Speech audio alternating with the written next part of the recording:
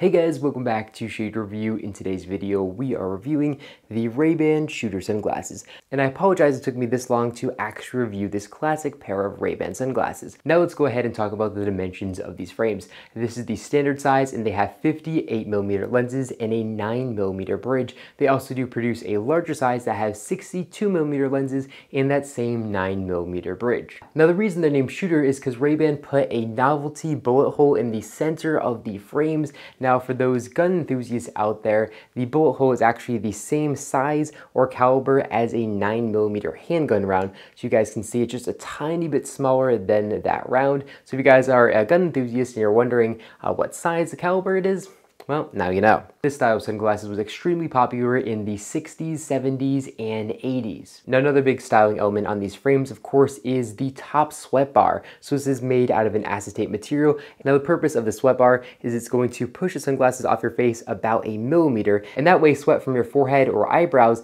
doesn't get on the lenses and then slowly drop down, impeding your vision. They're going to stick out a little bit in front, that way that doesn't happen, and it really does work, and it also looks pretty cool as well. So with the novelty bullet hole in the center of the frames and the sweat bar, you're not going to see a lot of people wearing these sunglasses anymore. Like I said, they were very popular, 20, 30 years ago. Actually, these sunglasses are pretty rare right now and you don't see a lot of people wearing these. So if you're looking to buy a classic pair of Ray-Ban aviator sunglasses, but you see people wear those all the time and you want something that's a little bit more unique, these sunglasses just might be for you. Now, I also have a couple other Ray-Ban aviator styles here. Right here we have these original classic Ray-Ban aviators. So I'll pop these on so you guys can see how those look compared to these Ray-Ban shooter sunglasses. As you guys can see, they look a little bit more traditional and a little bit more iconic. Now let's go ahead and pop on the other pair that I have here, which are the Ray-Ban Outdoorsman. They are very similar because they both have that upper sweat bar. The biggest difference is these Ray-Ban Outdoorsman have these wire cable temples,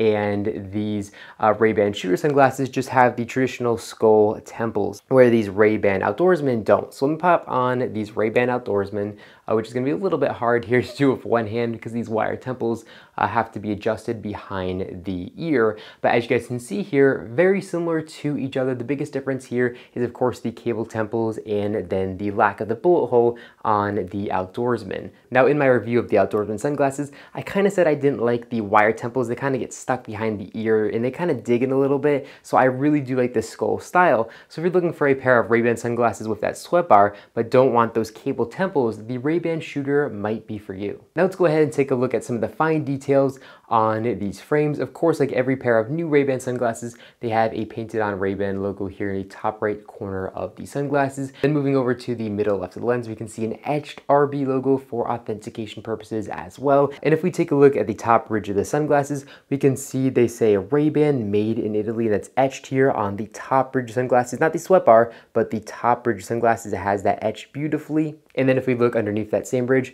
we can see they have the lens size and bridge dimensions here etched underneath. So they say 5809, standing of course for 58mm lenses and a 9mm bridge, and that is etched here on the left side, the same side of sunglasses that they have the etched RB logo. So if it's on the other side, it's probably going to be fake, so make sure it's on the left side. Now these sunglasses also feature Ray-Ban's fully adjustable metal nose rests, and they have this little ivory acetate pad here on the nose rest, and if we look through it, because it's somewhat transparent, we can see an etched RB logo there for authentication purposes. Now if we take a look here at the inner right temple sunglasses, they say Ray-Ban made in Italy. And if we take a look here at the right side, they say RB 3138 and then shooter after that with the lens size and the bridge width of the sunglasses. Now the lenses on these frames have all glass lenses and the optical clarity of these is very good. These unfortunately don't come with polarized lenses, so you're not going to have that as an option, which again is very unfortunate. I don't know why, because of course they make tons of lenses for the classic Ray-Ban aviator sunglasses, and these use the exact same lenses as those classic sunglasses. So Ray-Ban could easily produce a polarized pair, but for whatever reason they don't. But again, these do have all glass lenses and they are going to block 100% UVA and UVB rays, and the color of these lenses are Ray-Ban's G15 classic lens. Now overall, I do like this pair of sunglasses. The build quality is just as good as those classic original aviator sunglasses, but they definitely do have a couple cool design elements on these frames that those classic ones don't. So if you're looking to stand out from the crowd, this pair might be for you. As far as pricing goes, these sunglasses are going to cost $153 directly on Ray-Ban's website and in most stores. However, I recommend checking these out on Amazon because you can save around $20 if you pick them up from there, and of course fast shipping and free returns. So I'm going to leave a link in the description down below where you guys can check out this pair directly from Amazon if you guys are interested in it. But that's all I got for you guys in this video. If you enjoyed it, make sure to give me a big thumbs up down below, and of course make sure to hit the subscribe button, and then you'll be notified every single time I upload a brand new video just like this one to my YouTube channel. Again, thank you all so much for watching, and I'll catch you all in the next one.